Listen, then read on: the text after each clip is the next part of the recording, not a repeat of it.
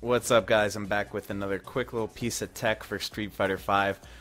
So this is kind of an addendum to a previous video I did about buffering attacks into your normals for whiff punishing purposes.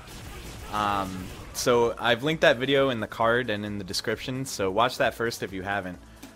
So something that Momochi did at Final Round, which I thought was really awesome, was he whiff punished a Geef standing fierce with a heavy punch into Tatsu, and then he comboed off it into super, which is so cool because, you know, normally if you just land standing fierce into Tatsu, it juggles them like this, so you can't combo off it. But because of the space, because he started from this far back, he's able to combo off the Tatsu. So that's so cool.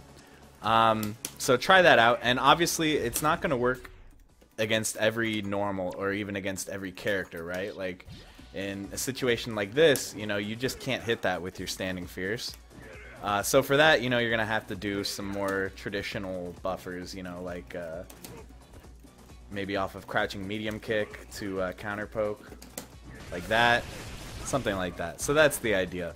And I actually have another one with Ibuki. So with Ibuki, what you can do is a crouching medium punch, and you buffer in an EX kunai. So again, in footsies, if it doesn't hit, the EX kunai is not going to come out. If it does hit, you know, you can combo off it and get your pressure started.